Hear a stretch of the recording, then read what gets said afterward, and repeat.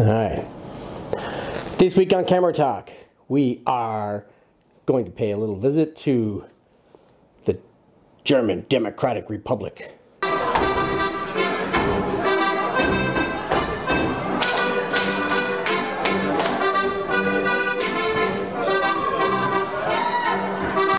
And Pentacon 135 f2.8. 2.8 doesn't seem all that fast, does it?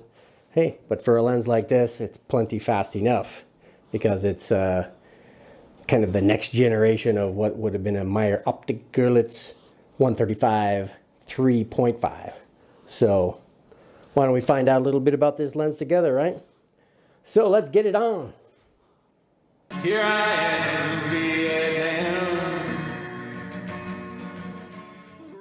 This is Camera Talk with Dr. Scott and Dylan. That's right, we are back again for another episode of Camera Talk, and this week we're going to visit the fatherland, the German Democratic Republic, otherwise known as East Germany way back in the day. You know, this is a Pentacon 135mm f2.8, and it's got its fan base, that's for sure. It's got a reputation as a king of bokeh. It's good to be the king. That's right, king of bokeh. Do you know what bokeh is? Is it like a kingdom or something, a far, far away land? No, it's the quality of that out of focus background. Rich, smooth, buttery bokeh. And, you know, just a quickie thing, you know, what is Pentacon? If you watched earlier episodes of Camera Talk, you'll know that we went through the history of Pentacon. It was kind of a conglomerate of a bunch of camera companies that were merged together by the East German government, figuring it's easier to control one than a bunch of companies. And so Pentacon, where'd the name come from? Well, if you do a cross-section of the prism within an SLR camera, you'll see it's got a pentagonal shape to it. So they got the penta from that. And then, you know, they've also merged in Zeiss's contact line. So Pentacon, con from contact, so Pentacon. And between 1959 and 1968 is when these merges were all happening in Dresden, Germany. And, well, you know, early on, this particular lens shared factory space with Carl Zeiss in the town of Jena. So there's some Carl Zeiss-ish mojo going on with this lens. It's a pretty cool lens. I mean, one of the things that caught my eye right off the bat was, you know, a 135 is a 135 is a 135. They're all over the place, right? Yeah, there's some pretty famous ones everywhere. But this baby had 15 bokeh blades. Woo. The later version had 6. You know, just again, like a lot of other companies out there, they do six, you know, aperture blades. But this one had 15. So that caught my eye. Did it catch yours? Also, the aperture range goes from 2.8 to 32. Get the fuck out of here. You know, my Leica cameras, you know, go to 16. The average goes to 22. Well, this one goes to 32. So again, it's something a little different. Construction, it's a hefty sucker. I mean, this has got a nickname of the hand grenade. It's like a, oh sure, just fart on my leg, you nasty little man, you. Who plays game? It's like a brick. I mean, you could use this thing for self-defense, or for breaking windows. You know, if you're a criminal who's going to throw a brick through a window, smash and grab, as they say. So this is, again, it's hefty. You know, run through the specs on this real quick. It's 5 elements in 4 groups. 5 elements in 4 groups. Its close focus distance is 150 centimeters or 1.5 meters. And again, the later version of this, that 6-bladed one, has even longer. It's 170, so 1.7 meters. It has 15 blades, told you already. Very bokeh-licious, as they say, nice rounded bokeh balls all the way from 2.8 to f32. And again, it's heavy, 470. 470, I was going to say kilos, 470 grams, which is about the same as the my 50.95 here on my M10. So again, it's got some weight to it, so you don't want to be carrying this around with you all day, especially strapped around your neck. You're going to feel it, right? What's it famous for? Bokeh, baby, right? King of the bokeh. It's got to be the king. It's famous. It's got great sharpness, great colors, subject separation. You know, we like to separate our subjects. Pictures of you I'm going to show everybody here as well. So what happened to Pentacon? Well, when East and West Germany unified into Germany that we know and love today, you know, the Pentacon was deemed to be very inefficient. It was very bloated. They had like 6,000 workers. You know, within weeks after unification, they laid off just about everybody. Ended up with like, "You're fired." 262 workers or something like that, if my memory serves me well. But anyway, then they just stopped production in 1991 and sold off, you know, the divisions. I want you to get out there and sell Into to private investors who still use the name Pentacon today, but just not what we remember it as. The Pentacon 6 was the big claim to fame thing. It was a medium format camera. But anyway, this lens is cool. It's an M42 mount, screw mount. Hey, screw you! So it adapts to everything, all the mirrorless cameras out there. You know, I use the Sony A7R II. And, you know, again, click, it mounts, it screws in. Of course, the adapter's a big portion of it. It's almost a quarter of the size on this camera. So it's a little big for my Sony. Size does not matter. It's what you know how to do with it. You know, again, I wouldn't want to be carrying this thing around all day, but for some purpose pictures, you know, photos that you're going to take, maybe some portraits. I take some pictures of Dylan here. You know, we like pictures of you, don't you? Yeah, he loves to see himself out there, you little diva, you. So, yeah, we'll be showing you some pictures of him for sure. But the aperture ring is preset. You know, back in the day, remember this is, 1984, when this one was produced. You know, originally it was, like I said, a Meyer Optic Görlitz Orister. But the Orister was 135 3.5. So this one being a 2.8 is a faster lens, and again, preset is basically you lift the aperture ring, and then let's say you want to shoot at 5.6, which I'll do in a minute. You would lift it and turn the aperture ring to 5.6. Did I do that right? Oh, okay, here we are, 5.6. And then you would open up your aperture widest. Get your focus and your light metering in there, and then you would stop down to 5.6 without having to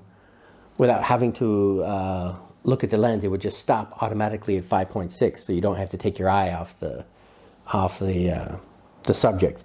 And of course, hopefully when you're photographing, you don't have a 22-month-old pulling on your fingers and everything else when you're doing that. So, Stop touching me! as I said, let me do my usual here, and I'm going to get you just a sample of, you know, I'm roughly 2 meters away. from the camera that's recording this video, which is my Canon M50. So the kit lens, which is a 15 to 45 EFM, what I normally do is I focus in on the lettering around the nameplate, and that's my subject. So I take a picture of that and I crop in, and then I get another photo. We'll do it at 5.6 just to show you what that looks like. So let me do that now. Are you ready, mister? He loves it when I count to 3 and he goes, ah! So I'm going to continue on with that trend. Something like that. Looking at me like, what are you talking about? So anyway, let me focus in as best I can at 2.8. Wow, it's almost like dead on right there. All right, so ready? 1, 2, 3. Yeah. Yeah, a little delayed reaction on that one. So that was at 2.8, and again, shift to 5.6. I don't even have, because it's declicked as well, so you can't count clicks or anything. So the preset works great in that regard. All right, let me make sure my focus hasn't shifted at all. And looks pretty clear right there. All right, are you ready again, mister? 1, 2, 3. Yeah. Yeah. And so that was at 5.6. All right. You know, again, it's a cool lens. It's not something I would want to carry around with me every day. As I said, it's pretty heavy in that regard. So not something I would recommend you be hauling around with you all day. But as I said, if you have some photo shoots, you know, you got that model out there on the beach doing her thing. Get out there, take your shots, and then put the lens away and put on something else. Continue from there. But it's economical. I mean, this is, you know, where is this? What is this YouTube channel? Modesty Photography, right?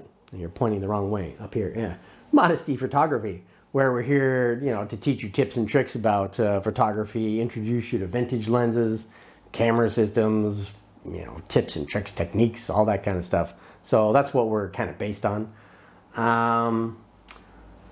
So I think that was pretty much all I wanted to talk about with with this particular lens. So how about we show you some shots of Dylan? Want to see shots of Dylan? All right, so here's Dylan at 2.8.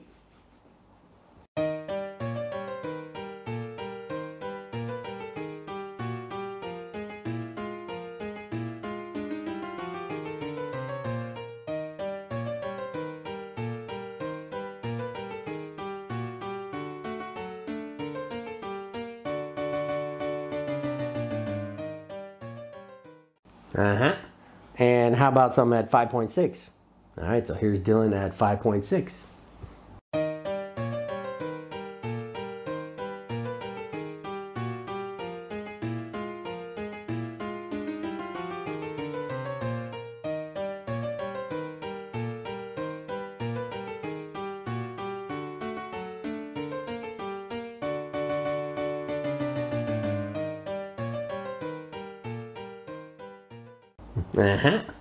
And how about some random stuff? People like to see stuff other than Dylan. Don't tell him I said that.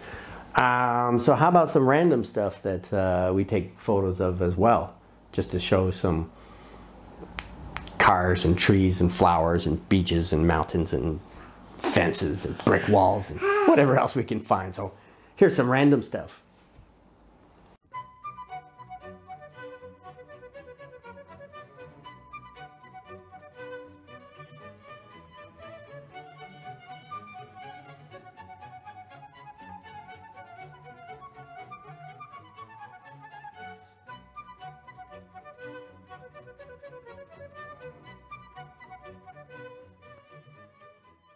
Okay, and I think that's pretty much all I'm going to talk about with this particular lens. So, with that said, how about we do our little plug for our, well, now that I've turn my screensaver off.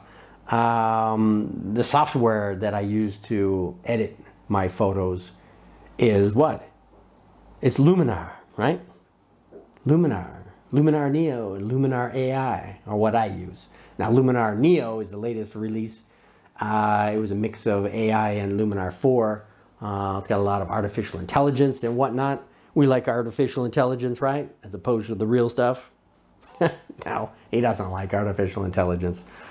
This mission is too important for me to allow you to jeopardize it. So, but it's economical. You know, it's only $79 for the Neo. And it's yours for life. You download it, it's yours. Do whatever you want with it. You know, they update it as things get released and whatnot. And, you know, it's got its little quirks and everything. It's great as a plug-in for those who are like using Lightroom and things like that. But I use it as a standalone. You know, it's because it's economical and because it's kind of a one-stop shop for me. A couple slides here and there, click, click, click, there and there. The AI takes care of it and I'm done. You know, when I'm using Lightroom and stuff like that, I could sit with one photo for like half an hour, 45 minutes. That's too much time to be spending on a single photo, right, mister? So I like to just get it done. So it's great for beginners, great for lazy people like me who want to hurry up and just get it done. And again, it's economical and it's yours for life. There are no subscriptions or anything else. And you're also, if you purchase it, you're supporting, you know, them. The company who produces Luminar is Skylum, and they're in the Ukraine. You know, you're not seeing this video until May, but I actually recorded it at the end of February. It's February already, huh? And, you know, Russia's just invaded Ukraine a few days ago. You don't know the power of the dark side. So things aren't looking good for them there, but I don't think, you know, Russia's going to turn Ukraine into a big parking lot. So, you know, hopefully they'll let business and life go on after they've probably, you know, removed the president, which is, I think, what Putin has in mind. But anyway, yeah, enough of what's going on in the world. So how about you support our channel, right? And how do you support our channel? Well, you subscribe, right? And you're right-handed. He likes to subscribe. And how about a double-handed one? Subscribe. Yeah, the more power, four-handed subscribe. That's right. And YouTube likes other algorithms too, like the like button. And what is the like button? It's like a thumbs up, right? So we can show off the thumbs up girls. So thumbs up.